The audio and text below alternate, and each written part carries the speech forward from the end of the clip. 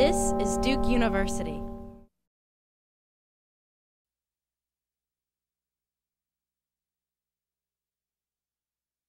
This is just such an opportunity to have him talk to you about the work that he's been doing, and I can't resist a little walk down memory lane in introducing him. So I was asking him, what was the first year we met? And you said it was 1981? In first year criminal law, which is probably in one of these big classes, and then he took federal criminal law. He worked for me. At that time, if you taught a small section, you also taught writing. He was helping me mark student papers for first-year criminal law for the writing. And I was privileged to also see him perform in the moot court board. And in fact, I was looking on the firm website. I'd forgotten that he won the Best Brief Award in the Dean's Cup. So next Monday is the Dean's Cup.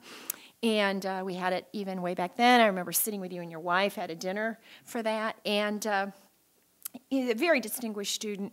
At the same time that he got his law degree, he was also getting a master's in public policy. And that was at a time when not so many people got joint degrees. It really was not a joint degree. I got 2 different degrees. All right. Well, you just wanted to do it the hard way, right? I don't think we'd figured out how to do them jointly. And his thesis was on the supply and demand for lawyers. Boy, was he ahead of the game in thinking about that. After leaving law school, he did a clerkship, but he also did something else that's much more unusual for our students. He went into the Peace Corps. He and his wife went into the Peace Corps, and I think you were kind of an add-on. I think her skills were in a little higher demand in Africa. And he's had, since returning to the United States from that youthful excursion, an extremely distinguished career in the Bradley Arendt law firm, which is a very large firm and well-known firm in Birmingham, Alabama. He's the chair of their financial services and insurance litigation group. And from my point of view, more importantly, he's the co-chair of their pro bono group. He's a guy with an active family life and a very, very active practice life, who also has carved out a tremendous amount of time to do public service work. And what he's going to talk to you today about is this saga, this 14-year slog representing a defendant in a death row case. So I think not only is he going to talk to you about the sort of skills and the experience of litigating that, but he's going to, I hope, talk a little bit about what it meant to be doing that kind of work and how you balance these things in life. And I'm looking at all of you, how you remember your law school, right? And come back and want to talk to students, stay in touch with your faculty members you don't forget. Love getting Christmas cards. He's got really good-looking kids, one of whom we're going to have dinner with tonight. So it's a complete package. It's just such a thrill for me to be able to welcome him back to the podium. So I hope you will join me in welcoming him up here, and then we'll all learn a lot from what he's got to say.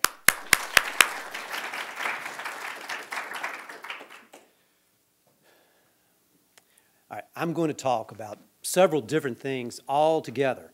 And so part of it is really this post-conviction case where I was representing Victor Ramar Stevens after he had been sentenced to death. I'm also going to talk some just generally about pro bono work and also about being a lawyer and how all that fits together. And before I start, though, I do want to say something because some of my comments could be taken out of context and sound critical of perhaps of some individuals who I'm not particularly meaning to name, but you could back into who they were. And so, for example, the judge who handled the state-level habeas corpus proceeding here was Judge Miggs. And I will tell you that he is an excellent judge. He was as fair as he could have been. He ruled against my client, but I felt like we got as fair of a shake from him as we could have under the circumstances.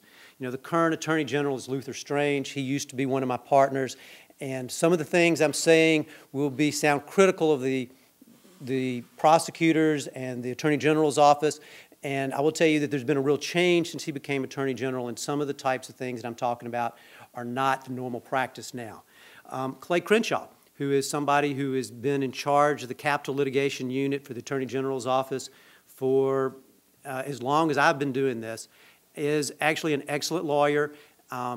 I wish that he wasn't dedicated to the things that he is, but he does a very good job representing the state, opposing people who are doing what I'm doing, which is trying to have the death sentences removed from the people who have been sentenced to death in Alabama. So I do want to, before I started, I wanted to make clear that, what happens is that people sometimes get in the system and there's so much work to do that they end up getting process-oriented and they sort of forget the big picture and the idea that when you're a prosecutor or you're with, the Attorney General's office, that your goal really should be justice and not a conviction. And you'll see some of the things that I'm talking about, how some of the people lost their perspective on those kinds of issues. Now, just before I go into that, I'm with a big firm, and we've got a lawyer handbook with policies and procedures in it. We've got over 200 lawyers in Birmingham. We've got 100 lawyers in Nashville. We've got other offices. And the manual that we have for the lawyers has got a whole section on the pro bono program. And I'm a co-chair of the pro bono committee. And what we do is our firm is committed to using 3% of our hours, our working hours, on pro bono matters. And so some years are a little shy of that, but that's our objective, to have 3% of our billable hours devoted to pro bono matters. And in recognition of the type of work that we should be doing, for the most part, that's representing those who are indigent. And so we have a formal policy where we have committed ourselves to representing people who have a need for legal services that cannot afford it. Now, we have a number of post-conviction death penalty cases that we're working on. Another big time consumer in that regard is prisoner abuse cases. I could tell you stories about prisoner abuse that would make your stomach turn. And we've represented prisoners in some of those cases. We also most places have some version of a volunteer lawyers program where people who need legal services come. We participate in the Birmingham Volunteer Lawyers Program. Our Jackson office participates in the one there, and our Nashville office participates in the one there. And a lot of people, that's how they do their pro bono work. Our estate and planning lawyers do wills for heroes. And so both for military and first responders, police and firemen, they'll do wills for free. And they'll set up a day where anybody that's in one of those categories can come, and they'll do the estate planning, the advance directives, those kinds of things that somebody in that would need. We have clinics, and we also just have people who represent individuals. When you're thinking about where you're going to work, one of the factors I urge you to think about and ask people when you're interviewing is, tell me about your pro bono program. I'm just telling you, it will tell you something about the firm culture. Is it a dog eat dog, everybody only takes home what they kill kind of place? Or is there some kind of culture there where they recognize that there are other things that are worth doing in life? And if the firm has a pro bono program, that will probably tell you that they have other values besides, let's just make as much money as we can and go home. All right. Now, part of the problem with the death penalty in Alabama is the judicial override. And so there's a gurney there. They don't electrocute people anymore. They use lethal injection. Most people have the misperception that when they do lethal injection to somebody, they just put them to sleep. That's not correct. That's not what they do. They actually give them a short-acting barbiturate, and then they give them a drug that makes their heart stop. Now, the drug that they give people who are being executed that makes their heart stop also makes their muscles shake. And in order so that the people watching it think that it's a peaceful experience, there's actually a second drug that's given to them that paralyzes the person so that they don't shake before they're given the third drug that then makes their heart stop. So, the idea is that lethal injection, surely that's more humane. The method that's used for lethal injection in every state in the United States is a method that veterinarians are prohibited from using to euthanize an animal. All right? So just, kind of thing that, public doesn't know those kind of things. And it's something that until you get into this process and you start learning something you don't know about. Now, this is the executive summary of that same sort of brochure from the Equal Justice Initiative of Alabama that I showed you with the picture of the gurney on it. Just a couple of facts from there. Of the 34 states with the death penalty, Alabama is the only jurisdiction where judges routinely override jury verdicts of life to impose capital punishment. Delaware and Florida also have the same law where a judge can possibly override a jury. Florida has not done it in 12 years. Delaware has not done it in 20 years. In Alabama, it happens frequently. Since 1976, Alabama judges have overridden jury verdicts 107 times. Of those 107 times, 9 of them were times where the jury recommended death and the judge sentenced them to life without parole. The 98 others, the jury recommended life without parole and the elected judges sentenced them to death. 21% of the 199 people currently on Alabama's death row were sentenced to death through a judicial override. Now, Alabama has the highest per capita death row population in the country. Double Florida, 6 times Texas. You think of the death penalty, people think Texas, right? Well, Texas is a much bigger state, and both because of the size of the state, they've got more people, and the publicity that comes from when they actually execute somebody. But every year for the last several years, Alabama, even though it's a 7th the size of Texas, has executed more people than Texas.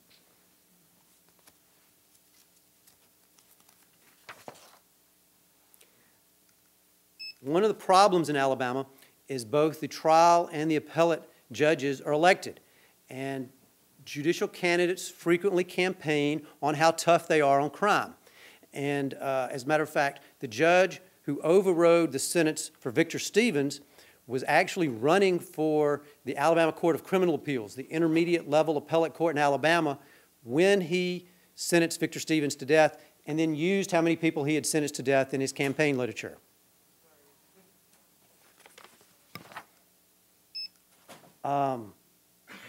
Another point that is surprising to people is that before you actually even impanel a jury in a death penalty case, what they call death qualify the jury.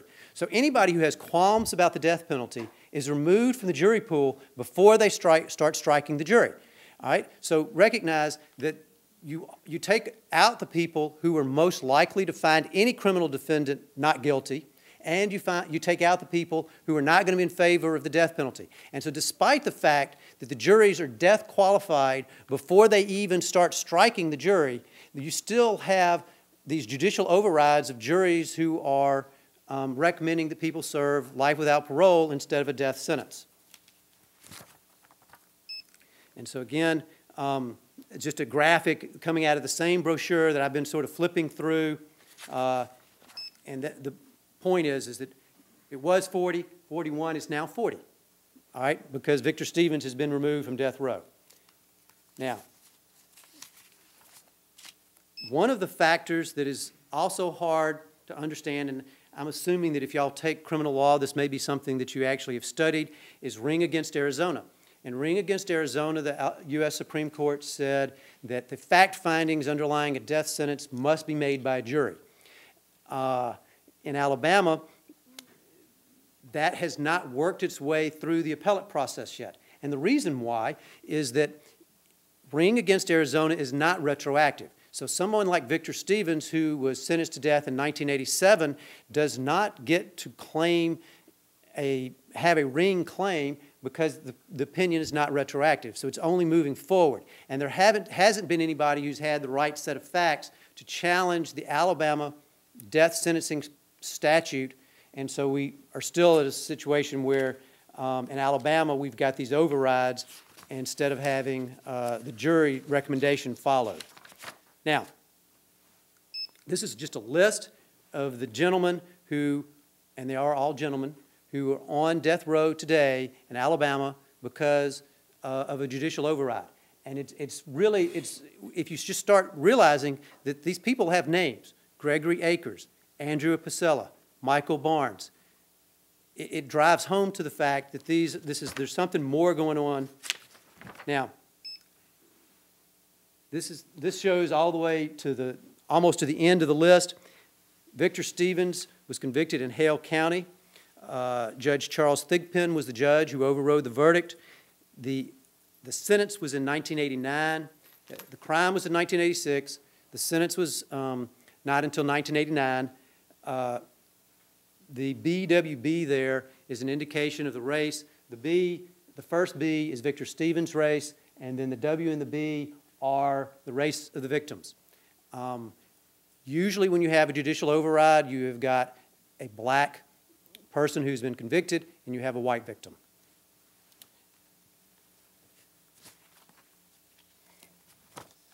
Now, just an aside here, this is a list of the death row inmates that are clients of my firm.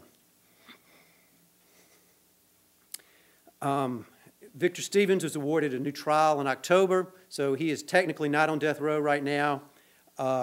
There's one person on this list, John M. Nixon, who was actually executed.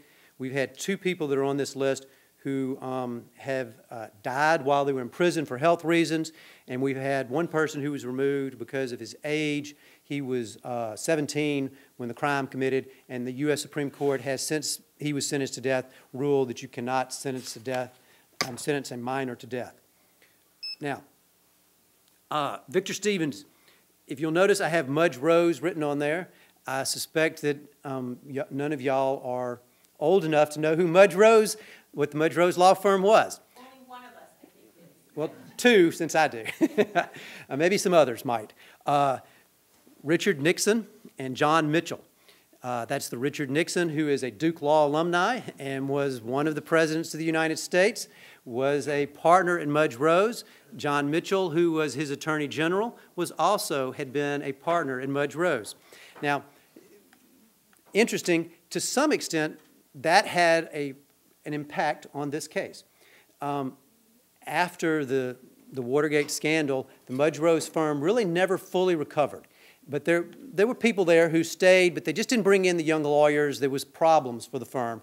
And in 1994, the firm disbanded. It completely dissolved. Well, in 1992, three lawyers from the Mudge Rose firm started representing Victor Stevens in his post-conviction challenges to his conviction and sentence. I actually was asked in 1992 by the managing partner of my firm to help them. And I did not appear as counsel of record. I was just getting subpoenas served and just things of that nature. Well, nothing happened in the case for years. January 1997, I get a call from the older of the three lawyers who was not even on the pleadings. The two younger lawyers were on the pleadings, and he tells me that the two younger lawyers are no longer in the United States, and there's a hearing coming up. Can I go with him? And so I agree. In 1992, I was an associate. By 1997, I was now a young partner. And so I think that I'm driving down to Hale County to have a hearing where there's going to be a status hearing, and this New York lawyer, who's now with another big firm because Mudge Rose doesn't exist, is going to find other lawyers, and I'm just showing him where the courthouse is. Well, the judge wants to have the state habeas corpus hearing, the Rule 32 hearing, that day. And Victor Stevens is there. I meet him that day.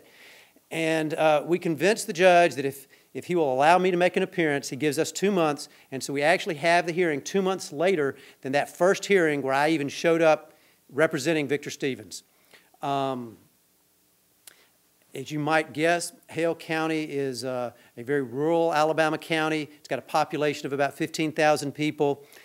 Everybody knows everybody. And so here I am. In Hale County, they consider people from Birmingham to be Yankees, foreigners, okay? So here I am. I'm going into Hale County representing this convict, death row inmate, who everybody knows the two people that he murdered. And now, in addition to that, this is the confession, one of the 3 confessions by Victor Stevens that was actually read at the trial. And normally, I'm going to step aside just a second. I use this same presentation software that I've been using here when I'm in trial or if I have a big motion hearing, and I normally have a technical person who, as I talk, they do the things that I'm going to stop and sort of pull up and sort of expand for y'all. And it's going to slow me down a little bit, but I wanted y'all to know what I was doing here. All right, and so what I'm going to do, I'm going to read for y'all one of Victor Stevens' confessions so you have some idea about what the crime was and what he had confessed to doing.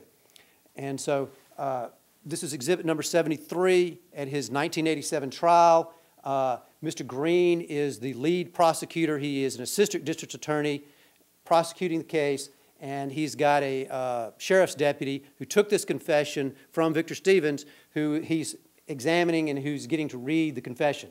So the prosecutor asked, "If you would, sir, read the statement to the jury, beginning with a paragraph that begins with a narration of events, leaving out the introductory matters." And then this quote is quoting Victor Stevens, what he actually wrote in his own handwriting. "We went to New Orleans on Saturday night or early Sunday morning, the 18th or 19th. This is the first time I'd been to Louisiana with Peabody Starks. We left Louisiana early Monday morning, January 19th, 1986. We came up the interstate and turned off the interstate after we crossed into Alabama. After we came across a long bridge in Alabama, Peabody kept saying we need some money. After we crossed the bridge, we pulled over to the store to get gas. Peabody said he needed some money. I told him I had enough money to get us home. We pulled up to the gas pumps. A white man came out and pumped us $10 worth of gas. I asked the man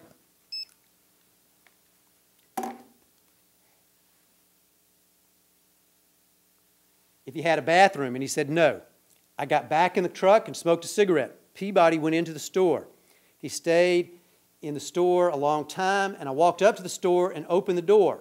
Then this white man shot me in the hand. I fell to my knees and pulled my gun, .25 caliber automatic, out of my right rear pocket and started shooting. I don't even know if I shot anybody or not. The white man was standing to my left. There was also a black man who was in the store. They were both, one of them was 72, the other one was 83. The white man was standing to my left when he shot me with a shotgun. Peabody came running by me yelling, "Let's go, let's go." We ran out and jumped in the truck. I didn't make it in time. Going down the road, Peabody asked me where my gun was. I told him I left it at the store. He said, "You really," and some French word I don't recognize, "us up this time." I kept telling Peabody I was hurt, take me to the hospital, and he wouldn't do it. He gave me some gin and some rags to wrap my hand, and then I lay down and went to sleep. After we got back to Georgia, Peabody took me by Charlie Dallas's house. Dallas took me to the hospital in Bowden, Georgia. At the hospital, I told my mother to get my coat, and she did. She also got some money, about $30 to $40, out of my coat pocket, signed Victor Stevens. Now, Victor Stevens was told that if he didn't sign a confession, they were not going to give him any medical treatment. He did have 3 confessions. He didn't get any medical treatment. He had his, his lawyer did try to suppress his confessions, but all 3 of them were read at the trial. Now, they found Victor Stevens' gun at the scene. They found food stamps from the store in the truck that Peabody Starks, who was also tried just right after Victor Stevens was, in Peabody Starks' truck. They found Victor Stevens' wallet in Peabody Starks' truck. They found food stamps in Victor Stevens' wallet. You can trace the food stamps to the store where they were negotiated. All right? So they found Victor Stevens' blood at the scene. In spite of all of this evidence, rather than trying to have Victor Stevens convicted on a lesser offense, his lawyer tried to have a mistaken identity defense, tried to find that Victor Stevens had not been there. Now, part of the reason why that makes no sense is that Victor Stevens had another robbery conviction from October 2007, and this trial was in December 2007. From his October conviction, he already had a life without parole sentence. So the only thing that could happen to Victor Stevens that would be worse than the sentence that he already had would be a death sentence. So despite that, his lawyer tried to have a mistaken identity defense in face of the fact that there was no further punishment other than death that he could be imposed on him, and in spite of the fact of all the evidence that he had in front of him. As you can see, there are some questions about whether or not the lawyers that death row inmates have provide adequate legal representation. Now, this is the scene. This is a diagram that was actually used at the scene. And the convenience store is really small. I've actually been to it. It was closed, actually, by the time I got involved in the case. But if you will look, to some extent, the body that's drawn, you think of that as being a 6-foot man, do you see how much of the floor space it takes up? So this is a really small convenience store. And to the body is the circle is the head. He's actually holding the shotgun. And if y'all can sort of follow my pointer right here, this is the front door. And there's a glass door. Victor Stevens was standing right here. The this man was standing here, Christopher Starks was standing here, and I'm basing this on my summary of multiple sources, okay? And so Christopher Starks is sitting here getting money out of the cash register, holding a gun, pointing it at the store owner who's standing here with a shotgun in his hand, and Victor Stevens walks in. The man had pumped gas for him, so he knew the two were together. Whether he intended to shoot Victor Stevens or not, he shoots Victor Stevens with his sawed-off shotgun. What I understand is that he was reloading it, and Victor Stevens starts shooting with the good hand that he has that's left. Now, the first x-ray that was taken of Victor Stevens' hand was after I got involved for the state habeas corpus proceeding, and it's very hard to Xerox an x-ray, but that's what this is. Who can guess what those little dots are around that hand? That's number 8 shotgun pellets. All right, just sort of to this part right here that I'm blowing up, 7/8/97 is July 8th, 1997, right before our Rule 32 hearing. And then over here it says Stevens Victor, Alabama Department of Corrections. So you've got someone who's had all these shotgun pellets in his hand, and the first time anyone takes an x-ray of it is 10 years after his trial. Now, a lot of what I'm going to talk about has to do with the jury selection, because that is the ground on which Victor Stevens has been awarded a new trial. And this is the jury list. And this is someone's copy of the jury list, and they've crossed off names as people were removed from the jury. The names actually that are hard crossed, the ones that you can sort of tell was done by a felt tip, those are the people who were removed primarily as they were death qualifying the jury. And so the jury went from being 60% black to being 40% black through the death qualifying process of the jury.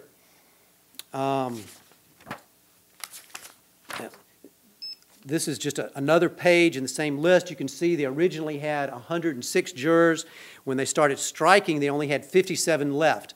Most of those had left during the process of death qualifying the jury, but some of them had excuses. In other words, they couldn't be there for some reason.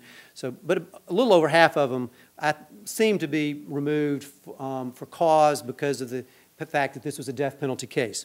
Now, the numbers that you see along here at the bottom, let me blow this up if y'all can see it.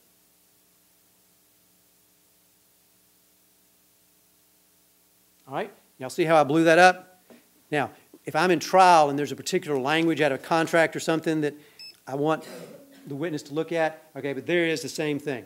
All right, these numbers correlate with the numbers that are next to the jurors' names. This was a P and it was overwritten with an S, and those numbers all the way across, every one of them all the way to number 21 are blacks. The state struck 21 blacks in a row. Their 22nd strike, which unfortunately is just a copying problem with this only version that I still have of the strike, this part of the strike sheet, but I have the information like in the record itself. But they did strike a white person with their 22nd strike. And then their alternate strike also struck a white person. So depending on how you count it, 21 out of 22 regular strikes or 21 out of 23 strikes, the state struck blacks. If you'll notice the number 100, well, the numbers there correlate. So number 39, which is the last one under 21 there, is Sarah Harris. And you'll hear her name again. I just if you will, remember Sarah Harris's name. All right.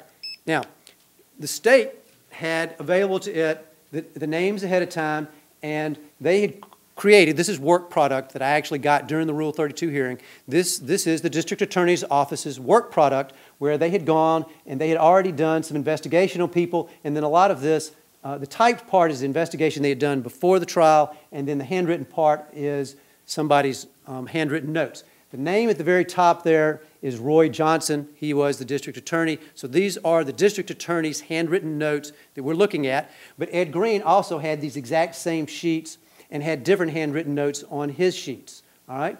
And if you'll notice, they've got up there the demographics. I'll show you again, but they've got demographics on the people. But the thing that I want you to see on Roy Johnson's sheet is this page right here. Sort of hard to see right now, but I'm going to try to, let me get you a page where I've already blown it up some. All right. So we've got Willie Nell Shelton and Minnie P. Prince, and they've got some handwriting next to their name. And if you go and you blow that up so that you can see it better, I don't know if you can read that, but it says need reason to strike. Now, you're supposed to use actual reasons. You're not supposed to use pretextual reasons. That's the whole purpose behind the Batson process. So would you guess how many whites do you think had need reason to strike written by their name? All right. Now, I'm going to move to the strike sheets of Ed Green. And Ed Green was the Batson spokesperson. So Victor Stevens' lawyer made a good Batson argument, made a motion, got it to the stage where the state had to justify the strikes that it had made. And so they gave race-neutral reasons for all the strikes. Now, this is Ed Green, the Batson spokesperson's strike sheet. Now, on his strike sheets, you see the S that's written over here on the left side? There were two different types of S's that were written. There were S's that were written, and you can tell from looking on the original better than you can tell on these copies that have been copied several times, that was written in ballpoint pen with a circle around it. Then those S's were drawn before they death qualified the jury. After they death qualified the jury, and others had been removed for cause, then there were marks made with a felt tip pen. And so Carrie Nell Ball is somebody who he thought he had an S written next to her name, and he did it once with a ballpoint pen, and a second time he did the same thing with a felt tip pen later. Curtis Ball is another person, and that person only had the felt tip writing next to his name. Now, here is Sarah Harris. She's juror number 39, and she was their last strike. Notice she has OK written next to her name. And notice that Lelia Hayes, juror number 40, also has OK written next to her name, and 40 was the next to last strike. Here's just another example. Here's Gracie Lewis with an S written next to her name. And Joseph Lewis, if you see the cross out through his name, he was somebody that was removed for cause at the beginning of the part of the jury selection process. And so he only had a ballpoint S next to his name. Now, sort of hard to follow all these S's and to make sense of it. How many of y'all have taken evidence? How many of you recognize Rule 1006 and what it allows you to do? Rule 1006 allows you to create demonstrative exhibits that summarize the information that you have from other exhibits. This is a demonstrative exhibit. All right, so there we see Carrie Nell Ball. She was marked with an S with a circle, and she was struck by the state. She was also marked with a black felt tip S. Slip down to number 3. You see he was marked with an S with a circle, and he was excused by the trial court. So you can show what happened to each one of these jurors all the way through by the ones that were excused by the trial court. None of them had a felt tip mark next to them. So it's apparent, and Ed Green actually admitted when I took his deposition that what he had done is he had used a ballpoint pen, marked S's next to people's names, and then later had used a felt tip pen and marked S or OK by people's names at that point. At deposition, Mr. Green admitted that putting an S next to somebody's name meant that's somebody I don't think much of and I'm going to strike. And that's what happened to all the ones that you see with an S next to their name with a felt tip. Now, 3 of the jurors, Sarah Lee Harris, Lelia Hayes, and Melania Hobson, were struck by the state even though they had an OK written by their name. The last 3 state strikes were Ms. Harris, Ms. Hayes, and Ms. Hobson. Guess how many white jurors had an S or an OK written by their name? None. None.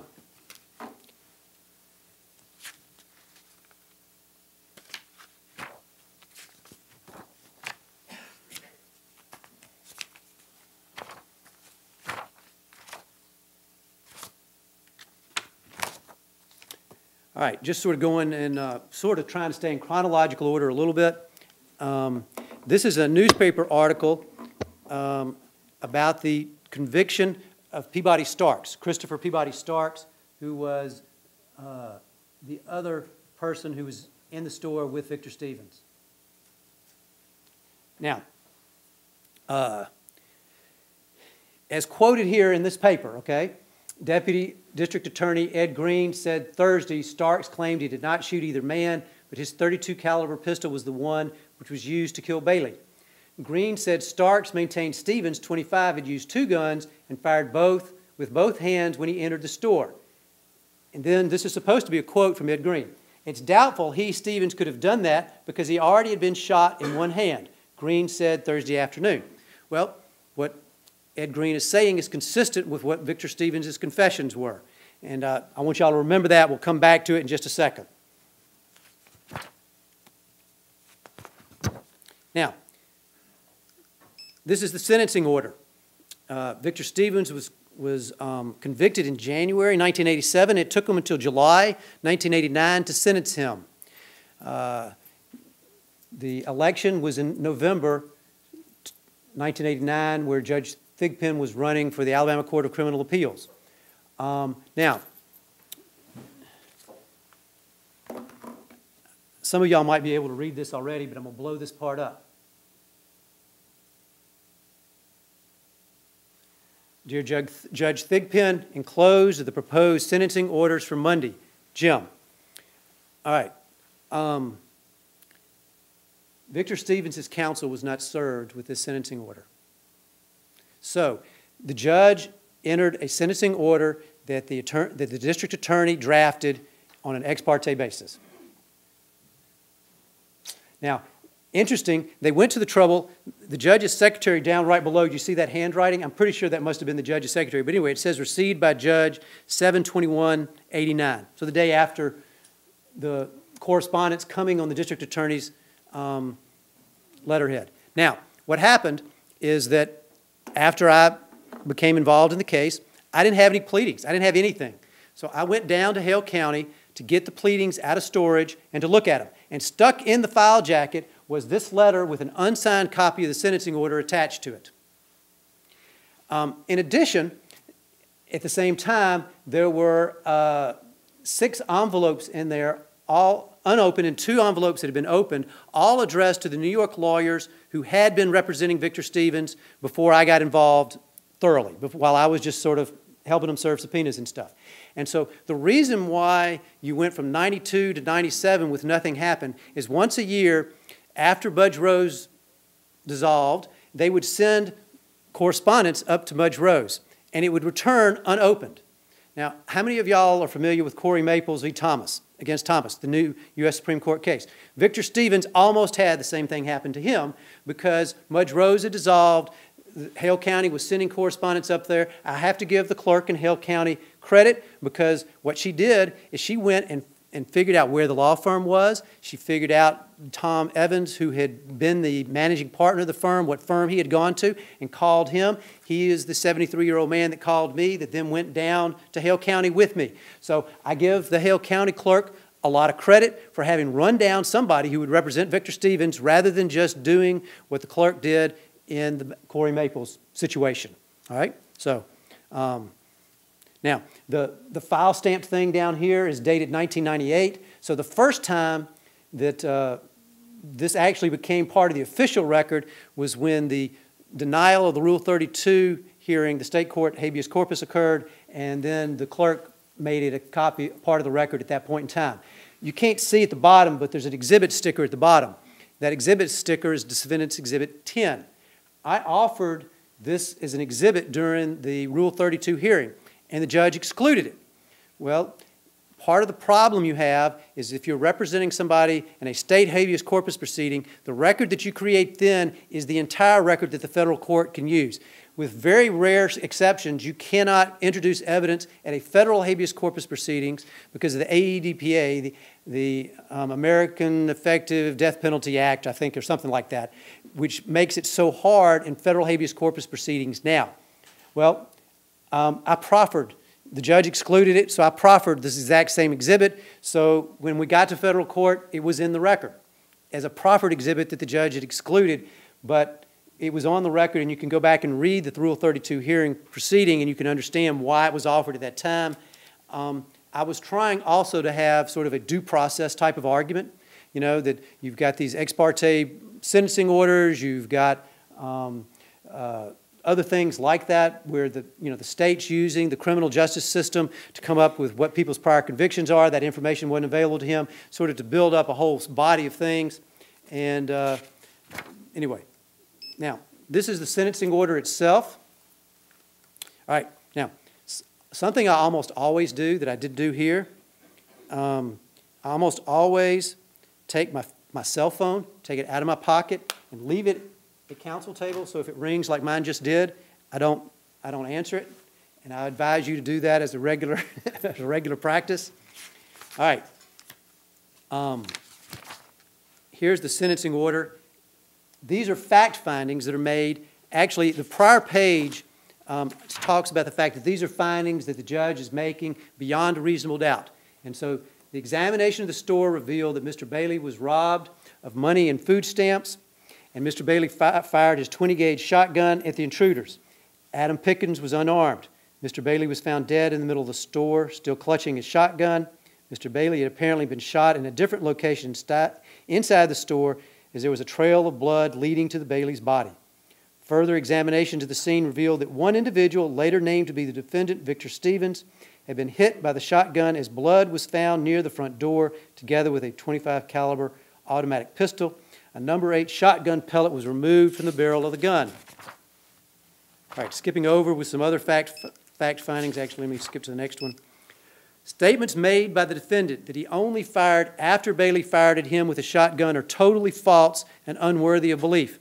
Forensic evidence revealed that a number 8 shot pellet was removed from the barrel of the .25 caliber automatic pistol. The defendant admitted emptying his weapon. Obviously, the defendant emptied his pistol before Mr. Bailey fired his single-shot 20-gauge shotgun. These .25 caliber bullets were recovered in the cash register as well as the bodies of both Bailey and Pickens.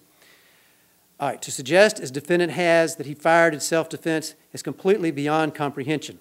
All right, so the state of Alabama's position in all of the challenges to Ring is that the trial judge doesn't make fact findings. The trial judge does not determine the credibility of the witnesses. He just takes the fact findings that are already made by the jury.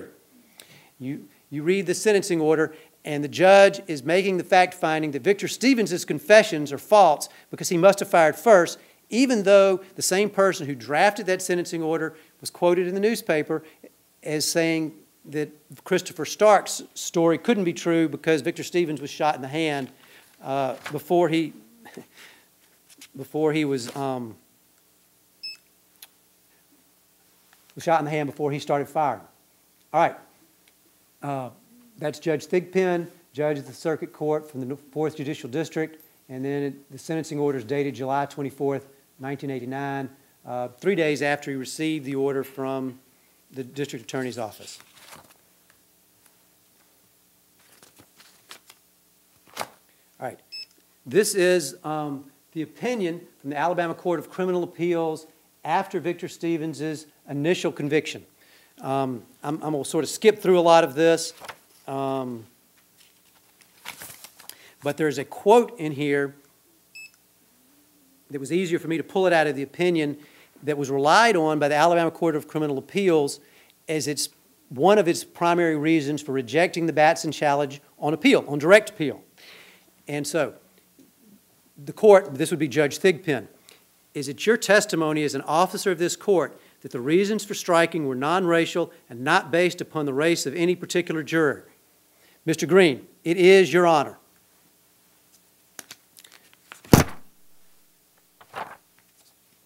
Now, as part of the investigation that the New York lawyers had done and challenging Victor Stevens' conviction, they took an affidavit from Peabody Starks.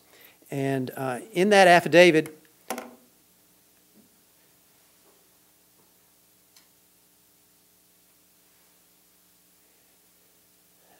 and I'm going to skip some of this just for some time, But paragraph 4, Victor Stevens was no way involved either in the planning or commission of this robbery. At the time, paragraph 5, at the time I pulled into the Bailey's grocery store, Victor was asleep in the passenger seat of my pickup truck. I went into the grocery store alone with the intent to commit the robbery. During the robbery, Victor entered the store. Mr. Bailey lifted his shotgun and shot Victor in the left hand. I then shot Mr. Bailey. Now, the next paragraph, I'm not sure if that's correct, but that apparently was Mr. Starks' understanding. When Victor Stevens entered the store, he was completely unaware that I was committing a robbery. All right, so you can see that the findings that were made in the sentencing order were going to be attacked at the Rule 32 hearing. Well, before the Rule 32 hearing, some of Peabody Starks' relatives talked to him.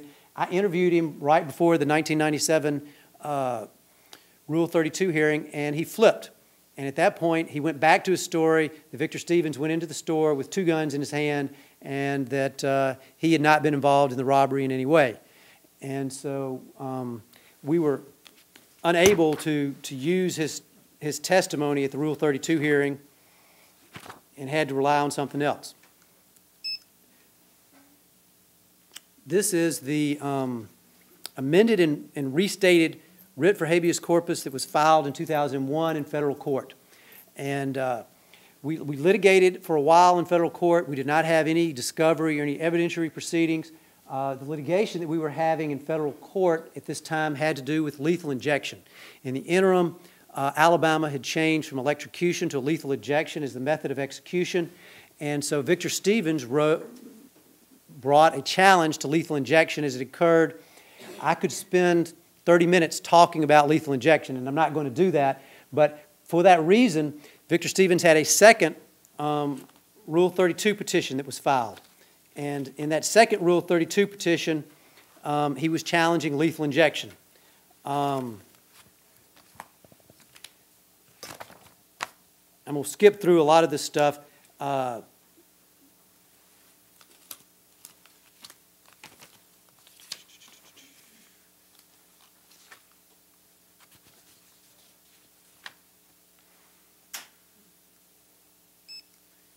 This is going to this part here, the state pellet in the barrel argument. The reason that was characterized on behalf of Victor Stevens as the state's argument is the first time that appeared was in the sentencing order.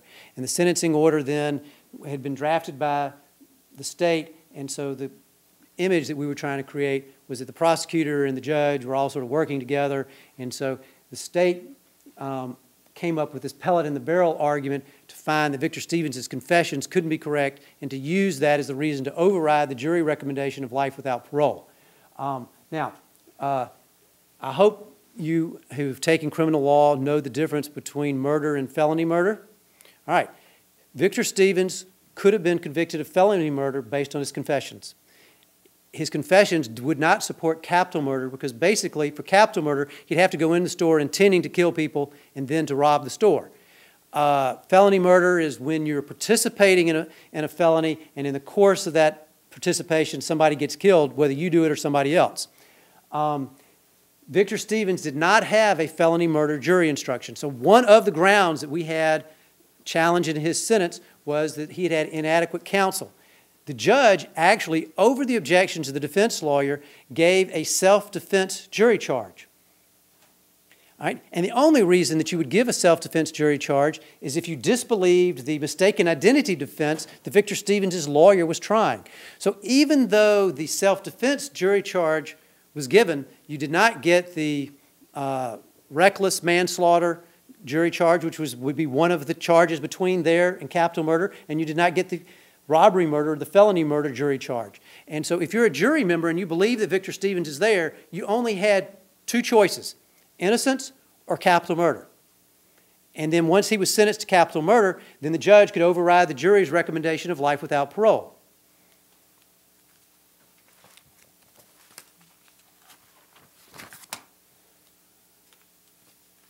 All right, I'm going to skip all the way to close to the end.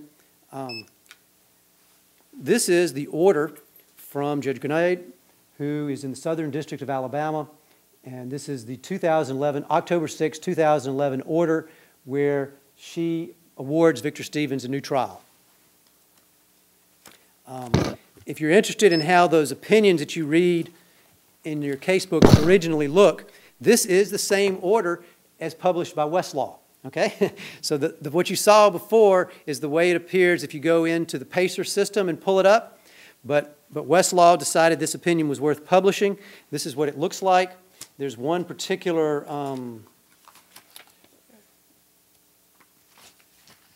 quote that I'd like to read to you out of this opinion.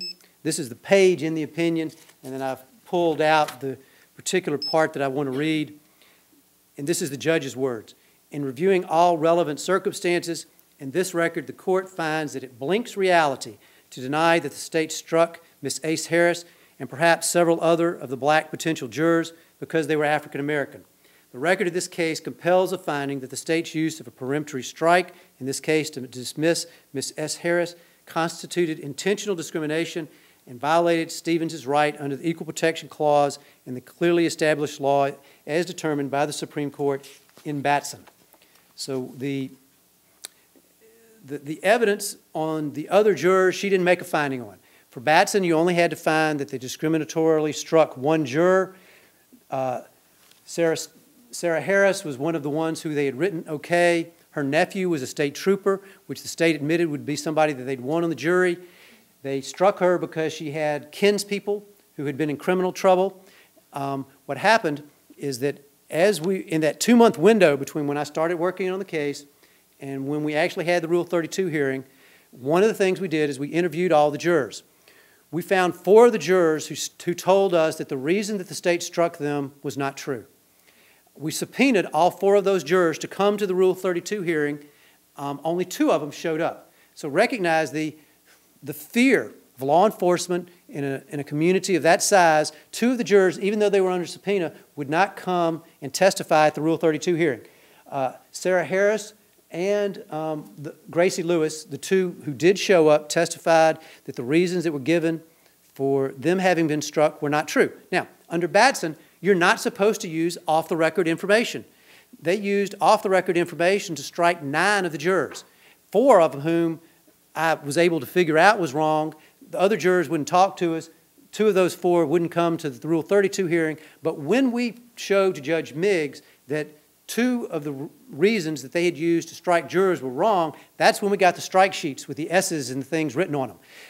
Those were protected as work product. But Judge Miggs, in light of the testimony from the 2 jurors that the reasons they'd given us were false, forced the state to produce the attorney work product, which is where we get the S's and the OKs and all the need reason to strike evidence that was added. Now, just another sort of side story that sort of fits in with that. At the appeal of the Rule 32 hearing, if you had been sitting there listening to the arguments, you would think that Victor Stevens was going to be awarded a new trial by the Alabama Court of Criminal Appeals based on the questions that were asked. And as we left the proceeding, 12 people who were from the victims' families had been sitting there. So the state, in order to put pressure on the elected Alabama Court of Criminal Appeal judges, called the victims' families and had 12 family members there in the hearing room while we were having our oral argument. And I leave, and the three of the male family members of the victims hotbox me. And I'm sitting there, and they're asking me questions that are more asking about my heritage, my family, in terms of and where I might like to have things placed in my body. And I give the Assistant Attorney General credit because he didn't need to, but he actually intervened and made those family members leave me alone. But part of what this is look, I understand those victims' family members' emotions about this, right?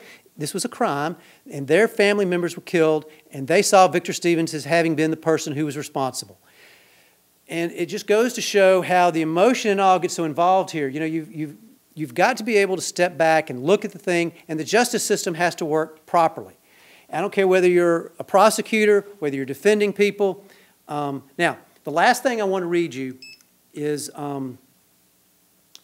this letter that was written to me by Victor Stevens in September 10th, 2006.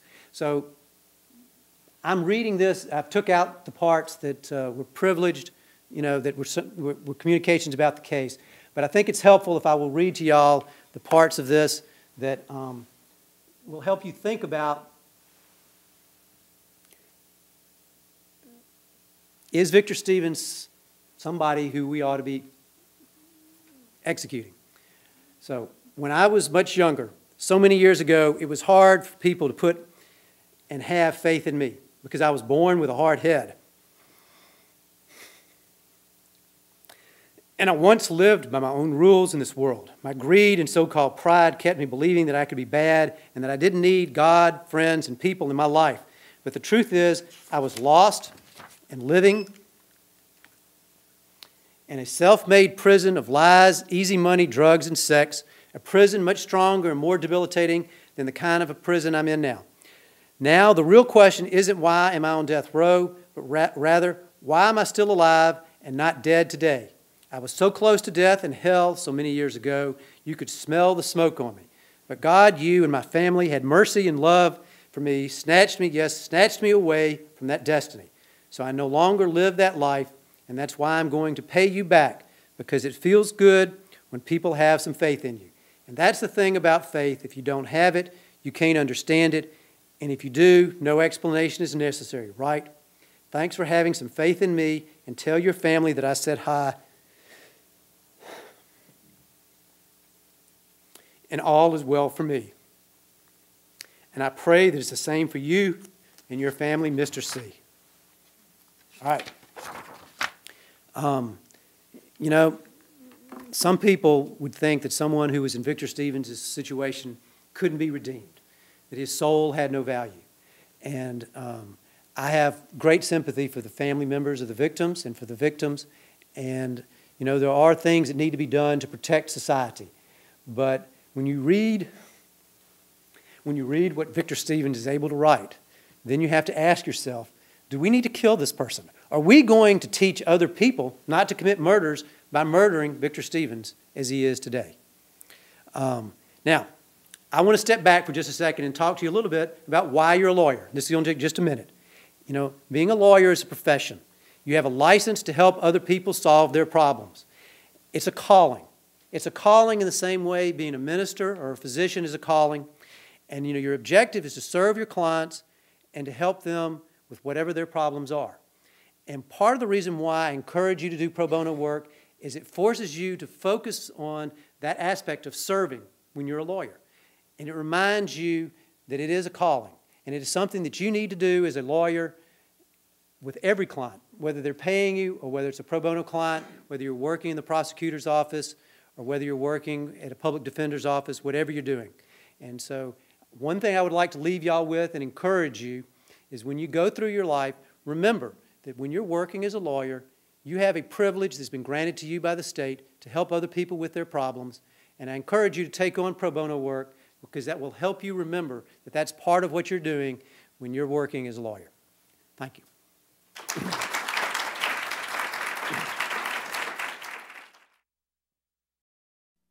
Produced by Duke University, online at duke.edu.